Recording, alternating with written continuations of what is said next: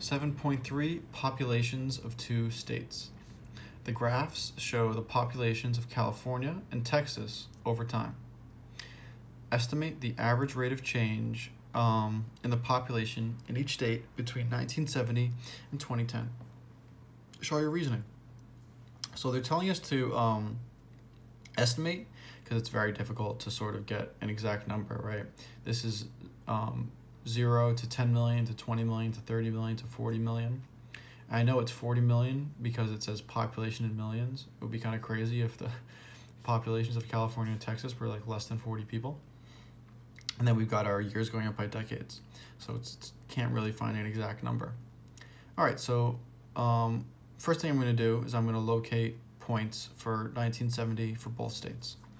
So I'm going to make, let's do Texas, actually let's do California first. All right, so California 1970, that's a solid line. So here's one point I need, and then 2010, here's the next point I need. So if I'm looking at this first coordinate, my x coordinate is 1970, and my y coordinate looks to be 20, or really 20 million, but I'm just gonna leave it as 20. Because if I'm dealing with everything is millions, I can just leave it as 20 and it won't affect my answer. All right, so then the next year is 2010. All right, don't need a comma there. Inappropriate use of a comma.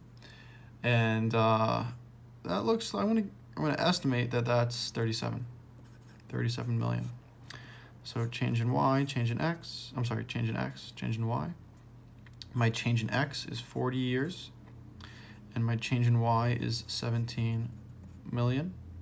So that will be 17 over 40. I'm gonna take out a calculator because I cannot do that in my head.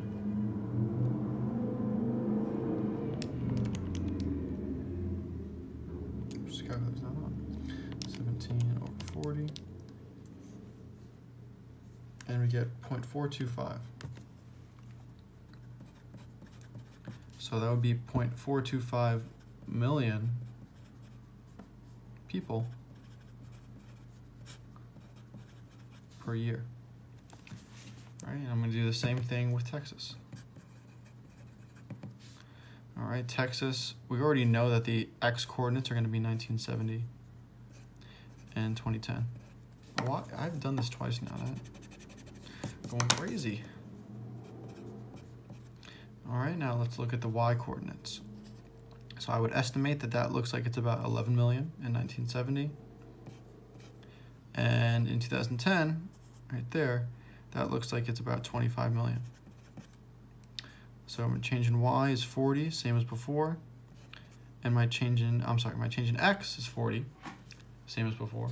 We're still going from the same years. My change in y is different, however. That's plus 14. So that'll be 14 over 40. So already I know it's going to be slightly less because this was 17 over 40. This is 14 over 40. And 14 over 40 is 0.35 million people per year. In this situation, what does each rate of change mean?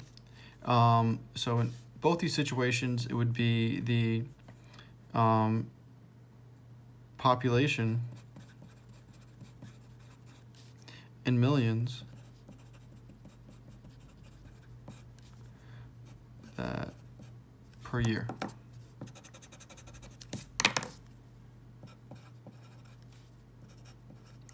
And really, I should indicate that it's an increase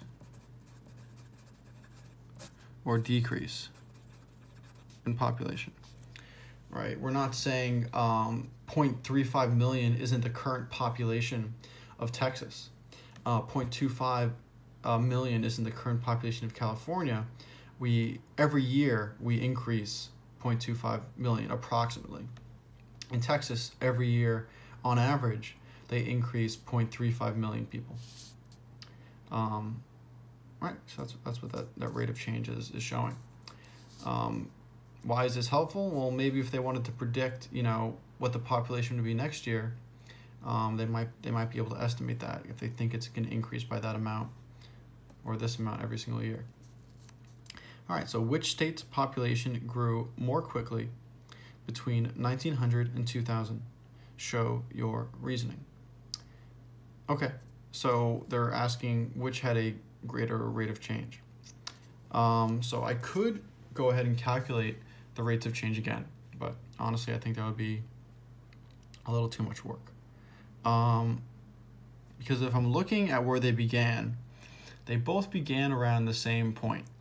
And if I'm looking at 2000, California is just way above Texas. And in fact, California actually started with a population a little below Texas, and by the time we hit 2000, it's way above. So I can say since California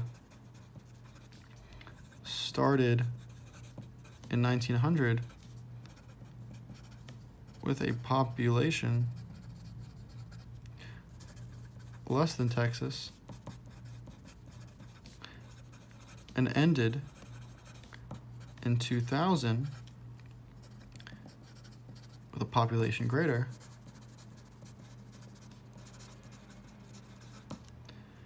its population must have grown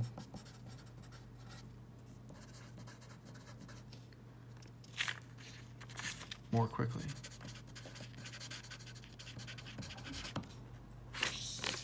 All right, and that looks like that is all for 7.3.